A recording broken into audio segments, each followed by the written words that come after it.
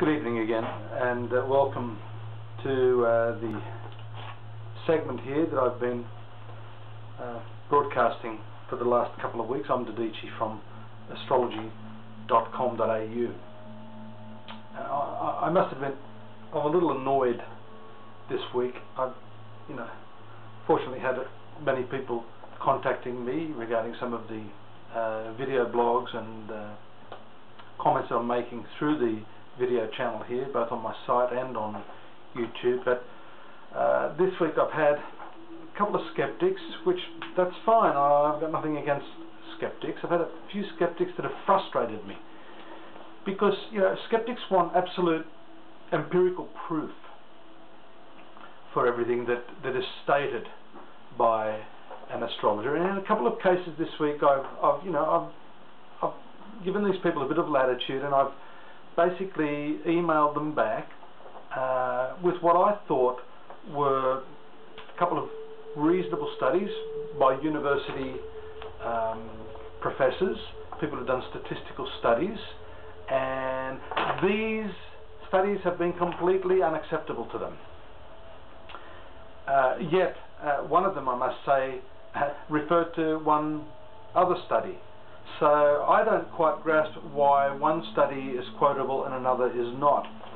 Look, the point of this is, of course, astrology is not going to be able to, in 100% of cases, predict accurately. But look, just from my own studies here, I just wanted to point out that, firstly, I've done around 9,000 readings in 25 years. I have a collection of around 8 to 9,000 horoscopes.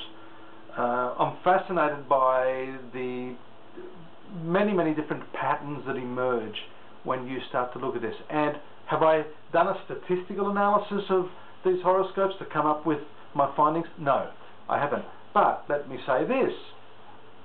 If we applied the statistical analysis to something like seismology, or let's just take weather reporting.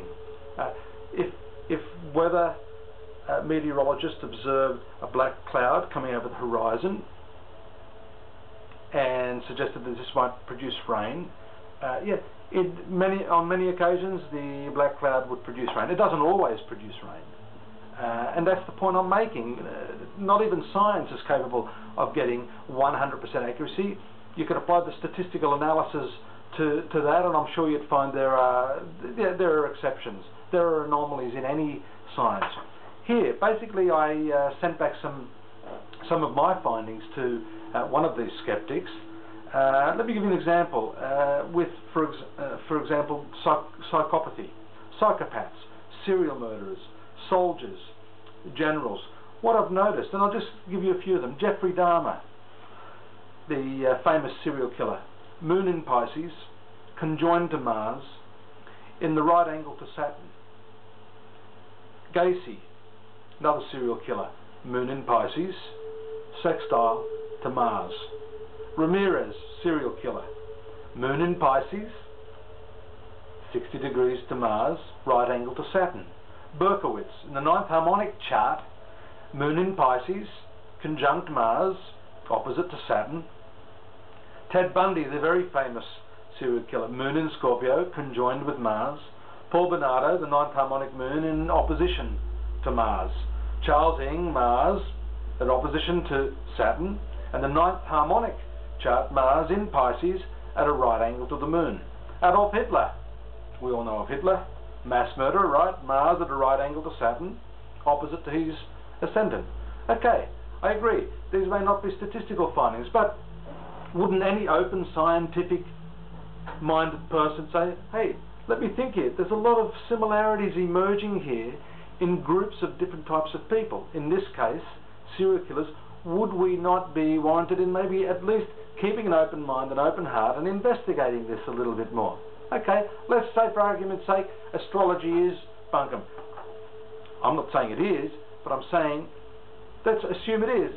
Surely these similar patterns that continually emerge would warrant at least a little more investigation. I asked this skeptic, what studies have you done? Don't quote me other studies. What have you actually studied? How many horoscopes have you looked at for you yourself to come up with the conclusion that this is a whole lot of BS? Okay? Here are a few more famous fighters. Muhammad Ali had Saturn and Mars conjoined at the midheaven. Douglas MacArthur had the moon in Cancer at a right angle to Mars. Saddam Hussein was born with the moon conjoined to Mars in Scorpio. Benito Mussolini was born with the moon, Mars and Saturn all together in Taurus. Australia's famous fighter Jeff Fenech was born with the moon in Scorpio opposite to Mars and in a 60-degree or sextile aspect to Saturn. Another famous boxer in the 60s here in Australia was a fighter called Lionel Rose. Moon was at the square or right angle to Mars in a triangular aspect to Saturn. Jackie Chan, the stage actor and fighter, has moon in Gemini opposite Mars in triangular position to Saturn. And Bruce Lee was born with the moon in Scorpio with Mars opposite Saturn. Okay, again I repeat, these may not be statistical findings, but the way I look at it is, hey, there's something going on here. We get repeated patterns. And this, in any scientific method, is based firstly and foremost upon observation.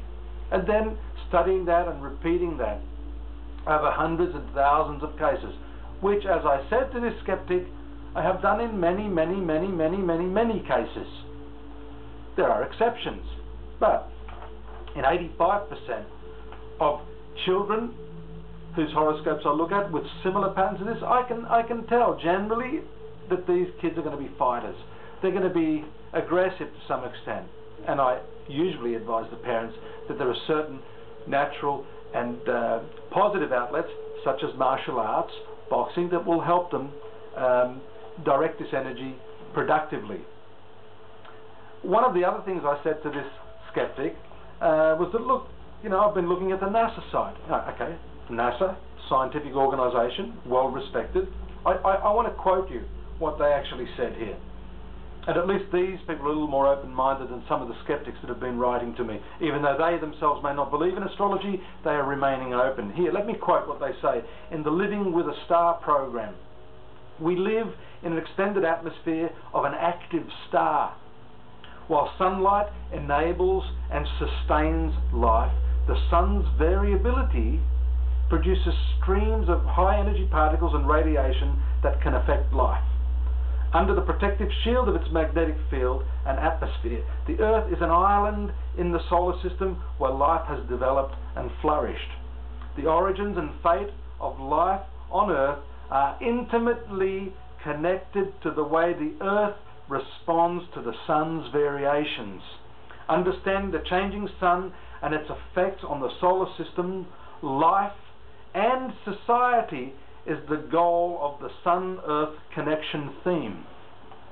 That's NASA to you skeptics, remaining a little bit open-minded. Perhaps you need to get with the program and open your minds a little bit, even if you don't necessarily believe in astrology, and yes, accept that there is a link here with the planetary and solar energies and terrestrial life. Finally, in today's, as you can see, rather passionate blog, I'd like to finish with the words of one of history's most noble, famous and brilliant scientists, Albert Einstein. I'll quote him.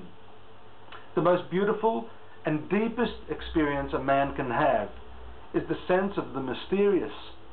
It is the underlying principle of religion as well as all serious endeavour in art and science. He who never had this experience seems to me, if not dead, then at least blind.